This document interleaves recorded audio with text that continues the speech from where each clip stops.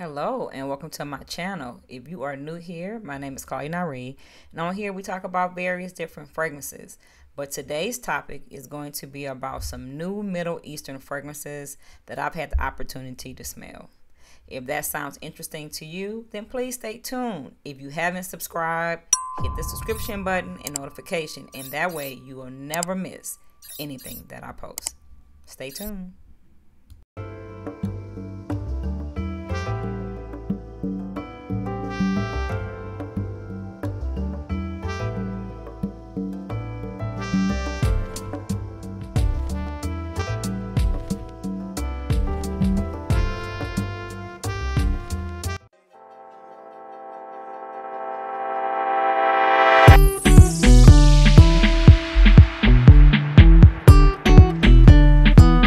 Our very first one is called Badem Isam.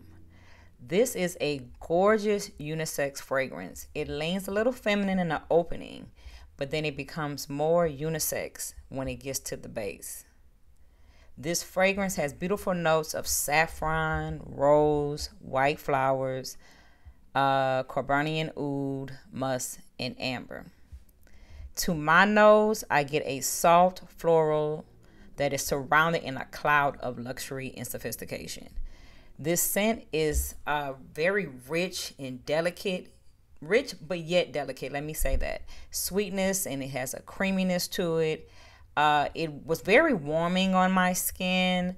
I did find that the base was intense, so you would have to like oud to wear this fragrance, but the amber is absolutely amazing. This one is going to call Zera Q. That's the name I'm going to give it. For me, it was a feminine fragrance. This was like almost like an innocent, delicate, seductive fragrance, but yet feminine. This one was not unisex to me. It was very soft and luxurious in the opening. The notes of it was almond blossom. It had clementine, peony, jasmine. It had amber, benzoin, and vanilla.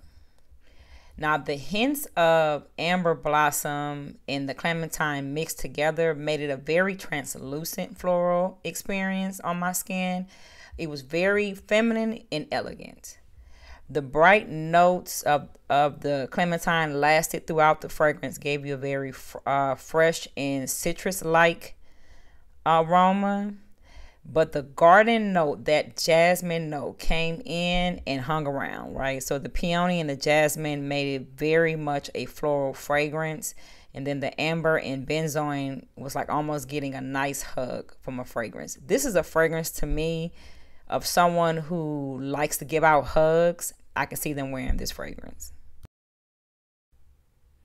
This one is called Rose Noir. But I must admit, there is a fragrance that this reminds me of, and I want to say it's called Perfume Easter by Bond No. 9. I'm not 100% positive if that's what they were going for, but that's the vibe that I got, right? But nevertheless, Rose Noir is a stunning feminine fragrance with a soft nuance of rose and jasmine. It does embody elegance. This is a powerhouse fragrance, so keep that in mind. This fragrance will greet you, will be in the room before you get to the room, right? So the notes in this one is orange, jasmine, ginger flower, vanilla, salt, ambergris, wormwood, and sandalwood. So this is not your typical rose, right? So it's not for those who are not comfortable with rose as a fragrance. This is for someone who is very fond of rose. It is a very deep, warm rose with salt notes and a little vanilla in the backdrop of it. But the salty C note that's in it is almost like sun-kissed skin with an undertone of sandalwood, which makes it a lot deeper and complex. However, there is a greenish note to it. I think that's why it reminds me of Perfume Easter by Bond No. 9. Okay, this one is called Supreme. It was one of my favorites, to be truthfully honest. This one is such a gorgeous fragrance. Upon first wear, I said this was feminine, right? But then after wearing it, I said, no, it could be worn by both men and women. However, a man would have to like a fruity, rosy note, like almost like a fruity floral. Supreme has notes of rose flower, pear, floral notes, rose, musk, amber, ricin, and white musk. To me, though it leaned feminine, I like I said before, a man could actually pull this off if he's into that more soft, fresher note, because it's very intoxicating. It gives you this fresh, delectable, sweet, but yet tart freshness to it. The transition from fruity nuance to a floral blossom is actually quite smooth. It seductively has a hint of rose, but the notes in it in that mid part is what makes it so wearable, like a unisex fragrance, because it's the floral notes and that fruity notes is really undetectable. So I really did enjoy this one. The last one was a little challenging for me, I must admit. It's called Camilla Gardens.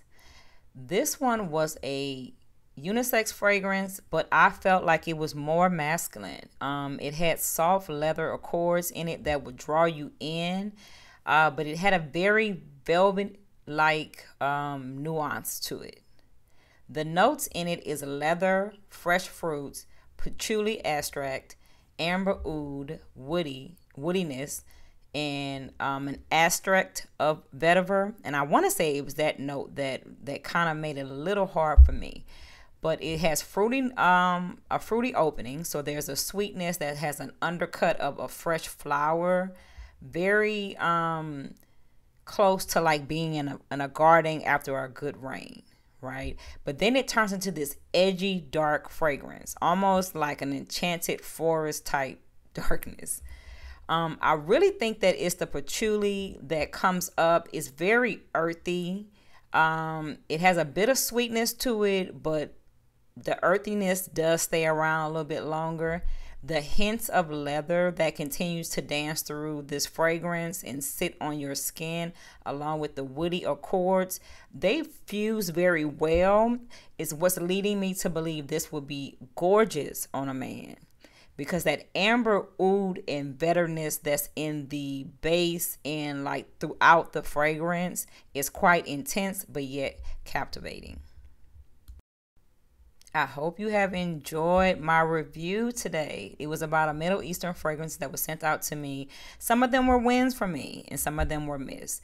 But I hope that you found one that you can probably decide to get into. In the description is a link to the website. I hope you use it.